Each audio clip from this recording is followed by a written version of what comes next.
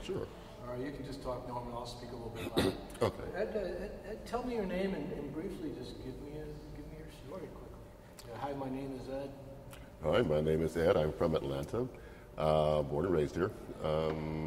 I have glaucoma and cataracts, and that led to me being homeless. I lost my job because I was unable to see properly, and it took a while for my disability benefits to start. And during that time, you go through your savings, your 401k, and all that, and then there's just nothing left. So you become homeless, and then that's how I came to Central Presbyterian Winter Shelter. Tell me about the first time you met Don. I met him the first day I was at the shelter opened. He and Katie Basher, the former director of the shelter, this was the first year that they had the choir, and he was seeking people to come in and join. And one of his big perks, I guess, for membership was that, hey, you get to enter the shelter before anybody else does. So that sold me right there.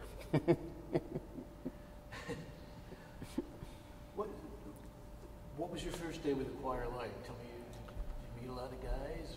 Or the first year, it was not that many of us, but at the same time, because there weren't that many, we became a more cohesive unit that year because there weren't that many, and we had to project and sing and sound as though there were many more of us than there were. How has it changed? It varies from year to year. I've been a member every year since the choir's inception, and it varies with the people. That's a big determining factor of how the choir is going to be. Donald is the anchor, if you will, because he sets the parameters, and because he has certain standards that he wants to meet and maintain, and he kind of brings us up to it every year, surprisingly. And it's been a wonderful experience. What have you gotten out of it personally? How has it helped you? There are just, it's almost hard to put into words because you meet people that you wouldn't ordinarily even talk to, even people in the shelter. You wouldn't normally talk to these people. You could just go in, do your thing, go eat, and go to sleep, and get up and go. But here you actually meet and get to know them on a personal basis, that people that you wouldn't ordinarily know, and who wouldn't ordinarily know you. Where has it taken you? It's just been a fun time for me. I've always enjoyed singing and performing since I was a little kid, but and did in choir and stuff like that.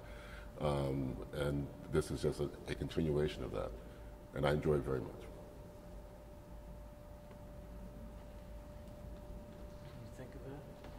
What's one thing that when you look back at being in the choir, that it's just something that you'll tell people about for years to come, that you just remember and it made you feel fabulous? That's very easy for me. The first year we were performing, it was the second season, so it was going towards Easter. And I had an opening solo for a song that I'd already performed for people prior to this song. I was singing here in the church. I was in this very spot. And Donald plays the opening refrain, and all of a sudden, my mind just went completely blank. I could not recall one single word. And he looks up, he looks at me, he looks back down, he plays the refrain again, and then it came back, and but he did that without missing a beat, and his poise and confidence in me carried me through that.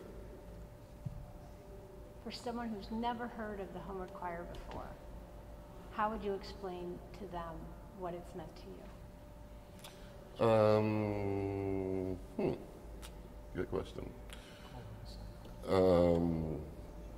I would say friendship and love. Friendship and love? Mm-hmm. What about friendship and love now? That's what it means to me, because you come in here, we, as a rule, we don't really care what your circumstances are in life, whether you have anything going on or currently not have anything going on. achievement-wise or goal-wise. But surprisingly, most of the guys that come in here and join the choir, before they leave, they are goal-oriented. You know, whether it's to get their disabilities things straightened out and done, or started even, or is to get a job or return to school. Most of the guys, by the time that they leave the season, the performance, they are focused and have drive to do something else. And as the name says, homeward, they are trying to at that point get their steps oriented towards finding a home for themselves and coming out of homelessness. Can you think of anyone, you know, without naming names or specifics, but someone that being involved in the choir has really, really brought them up? I can think of a couple.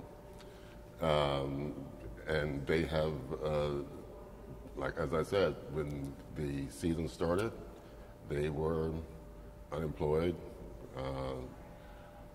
maybe looking for work, maybe not, but just going through the motions of being homeless, you know, which is a full-time job in itself. Getting food and a place to stay and clothing and all that entails, and trying to stay sanitary. But by the time the season ended, they had jobs and apartments.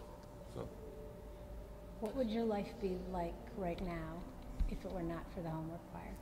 it would probably be about the same as it is right now, but because I get disability and whatnot. But at the time when I started, when I joined the choir, my disability hadn't started. So, you know, I was waiting, and that's an awful long time to wait, because you're in limbo and the government is in no hurry to say, hey, here you go, or tell you what else to do next.